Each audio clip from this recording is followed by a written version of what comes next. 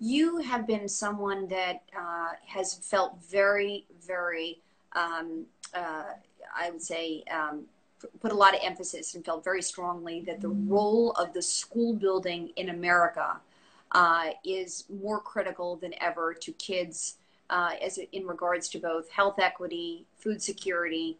And oftentimes I've heard you say that school buildings in America are the great equalizer.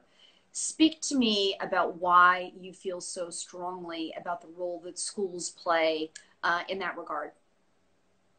Well, Alexis, as you probably remember, I grew up in a home where neither of my parents finished elementary school, but they were very serious about the education of their children. Even though we had a 40-acre farm to take care of, they made it very clear that education was a priority.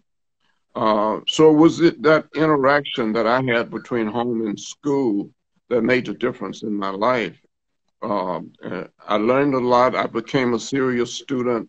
When Dr. Jackson, the doctor who saved my life at the age of 2, when he died, before I got a chance to meet him, I decided that I wanted to be a physician like Dr. Jackson, even though I had no idea what that would take. I believed I could do it.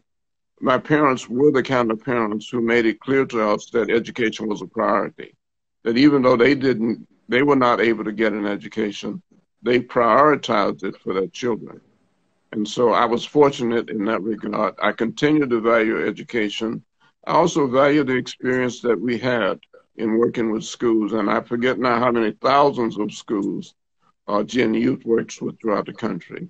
But it's very critical that we continue it because there's so many of the challenges that we face can only be met if we engage the schools.